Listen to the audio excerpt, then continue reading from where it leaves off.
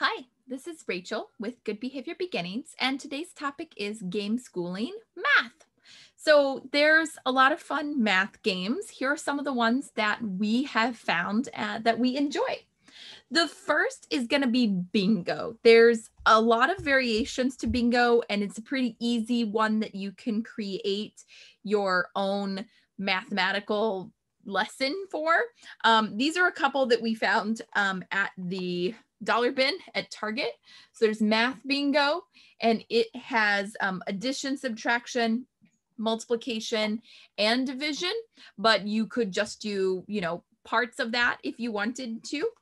And we also have time bingo, and these have cards that have the digital, and then they also have on the picture, the bingo is an analog clock, so it's matching the digital to the analog.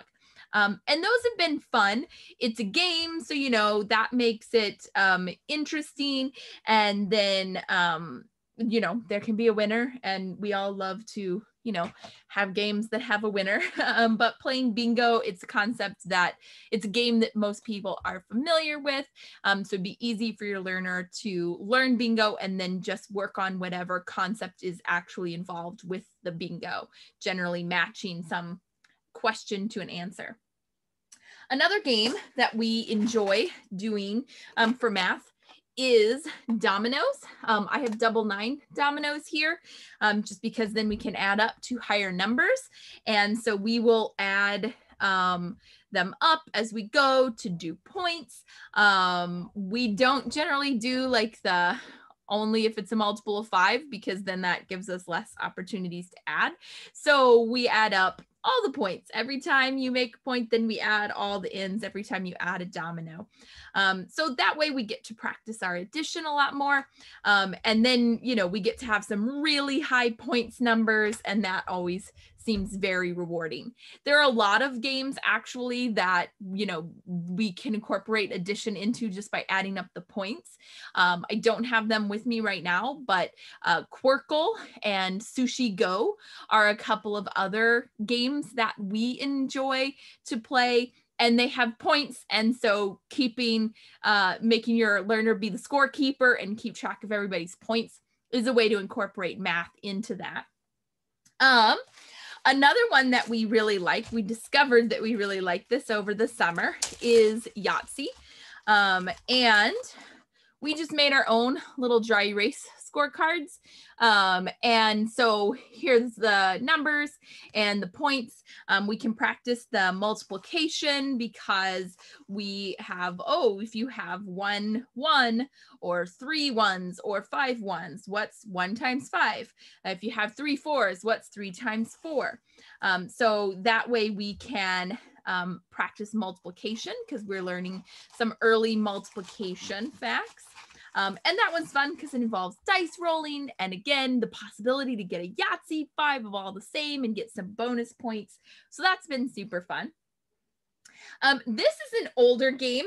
A lot of the games that I find at secondhand shops, and I love to find games at secondhand shops because I think those games are a little bit more interesting than some of the newer ones.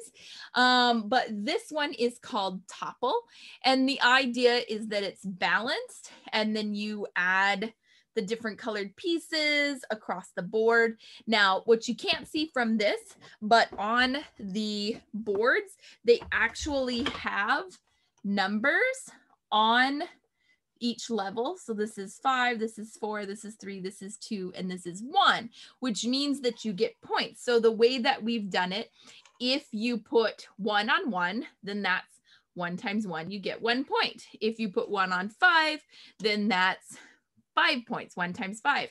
But then you can add to it. So if I can stack 3, if I stack the third one on number 5, that's 3 times 5. So that's 15 points that I get.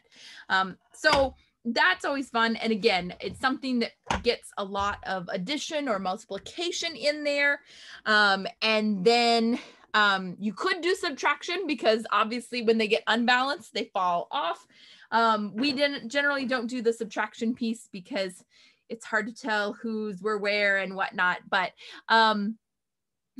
we like to do the addition and the multiplication. And then the last game, again, is a little bit of an older game. You can tell by the pictures and the clothes that they're wearing.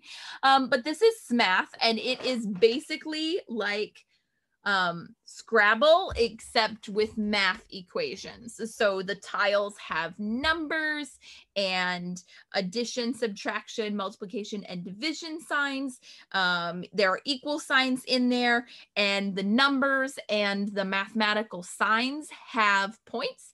So you can both make equations that equal each other, for your math concept, and then also calculate the points for scoring. Now, we generally don't do the points in that because it involves a lot of math just to get the equations in there. But we play, right now we're playing with just the addition and subtraction,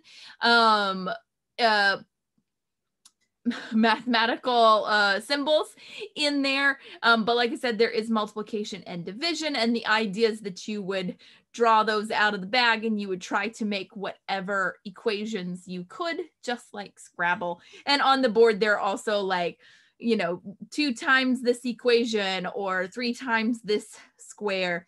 So again, another fun game. It's got points. Basically any game with points and scorekeeping, or games that involve money like Monopoly or Life, or any of those games that have money in them. Those would be great for practicing math concepts. And then these are some that in particular, the game itself requires the math concept. If you have other ideas, games that practice math that you enjoy, please share them below. Thanks.